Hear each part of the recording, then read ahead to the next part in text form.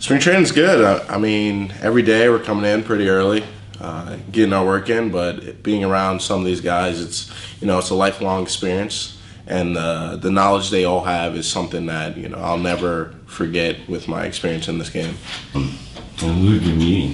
Who are some players that you're honestly everyone, ranging from David Price, Mookie to Clayton Kershaw and Walker, like everyone, just because they're all around. So I just want to introduce myself and make sure that they know who I am, and they're guys I can rely on down the road. Do they know who you are before you even introduce yourself? Some of them do, but some of them don't, and I don't really care if they do or don't. But I just want to introduce myself and go from there. You don't walk around with your your work? No. Hell no. What have you learned from watching that? Yeah, I think growing up, I watched Clayton Kershaw. We all watched Clayton Kershaw and how good he was in his prime years. And now watching him now, he's still like a really good pitcher, but he's refining some things. And I think watching his transformation is really interesting to see how he still continues to get outs. And also with guys like Dustin May and Walker Buehler, those are guys that are emerging aces for the team. So they also have like an interesting journey and a story that you can always pick parts of. But also yesterday I talked to Blake Trinan a little bit, basically about just how he came up, and he's been with 3 organizations so far, so how he's adjusted and what he's like between each organization and how he's felt in each clubhouse. And I thought that was a really interesting conversation to have with a guy like him who has premier stuff at the back end of a bullpen. So what kind of advice, like what's that piece of advice that he was asking, or he was letting you know about? Well, he mostly talked about the aspect of the clubhouse and the training staff, more so what clubhouses were more inviting with veteran guys and integrating younger guys, and the training staff, being bought in for you all 162 games, not just when you're hurt, come see us. I thought that was really interesting that he said that. It's something I never thought about. And everything surrounded about around those things. So in terms of routine, have you picked up any tidbits of information? Like, what was your routine before starts? And then what have you watched and learned from some of the other players here that you're trying to integrate into your system? Honestly, I haven't learned much about routine yet from these guys since it's so early. Some guys are making the shorter starts, but my routine always was get to the ballpark relatively early. Kind of like log down my notes or my thoughts for the day, how I want to go about attacking hitters, and then just honestly roaming around that day, eating a little bit, getting into the weight room early to prep and get ready for my start, and things like that. Listening to music. Scrolling on Twitter a little bit. Nothing out of the ordinary. I wouldn't say I'm a guy who goes like hot tub or anything like that. I would say I keep it as simple as possible. Do you avoid people? Do you? Not really. I would say I interact a little bit, but definitely when it's time to lock in, I lock in. And something I actually did last year, to the later half of the year in Tulsa, I would just go outside and watch the hitters hit BP. Because I'd be in the stands, I'd be by myself, listening to music, just thinking about what I'm going to do that night. And I think that helped me out a lot. And it would get me into the sun really early, so when it's hot later in the day, my body isn't like trying to adjust because it's the first time seeing sun all day. And just like rolling with that, really. So do you have a superstitions, pregame meals that you have to eat, like anything like that? No, I would say the superstitions are pretty normal, to the point where it's like just wear the same cleats or wear my pants the same way or wear the same socks or undershirt, like things like that. Nothing too extreme, like I have to do this or I have to eat that. I just eat whatever they have at the ballpark and go from there, and just try to keep it, like I said, simple as possible. Yeah, I would say my favorite artist is Travis Scott. I've listened to him since I was in high school. I found out about him in high school, and obviously he's a premier artist now. So it's kind of cool to watch his music grow and the fan base grow. And also I'm big into guys like Meek Mill. I'm big into rap. So most rappers I'm enjoying Meek Mill. You have Game Day like a special game day playlist? Or I don't have a special game day playlist, but I normally just shuffle whatever I have, shuffle all of my songs. If I'm really in a mood for something, then I'll click that certain album, or I have a couple playlists or a certain playlist. Okay. But I'm never too like choosy about that. Whatever sounds good that day, I listen to. You gotta get your playlist up on Spotify and share it. My family, without a doubt. My mom, dad, and 2 brothers. My dad was the one who put us in baseball, and at a young age, I just adapted to baseball, so I played t-ball. And then, honestly, from the ages up, this was the game I loved. And me and my brothers, we'd always be in the backyard playing wiffle ball or baseball or whatever it might be. And I think my love for the game started when I was that young, at 5, 6 years old, whatever it was.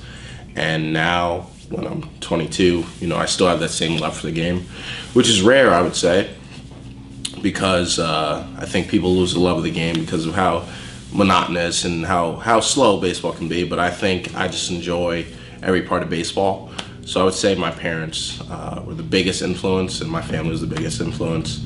And then on the field, honestly, just teammates and everyone who I played with and practiced with, that we all competed to get better every day, whether it be hitting, fielding, pitching. We were always out there, summer nights or winter afternoons, whatever it may be, in the not the best conditions because we're in New York.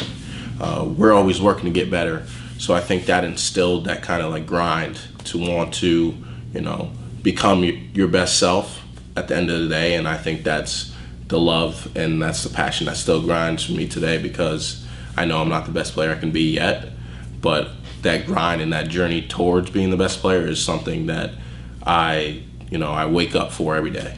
You just cracked the top 100 for top prospects, and how's that feel? When did you find out yesterday?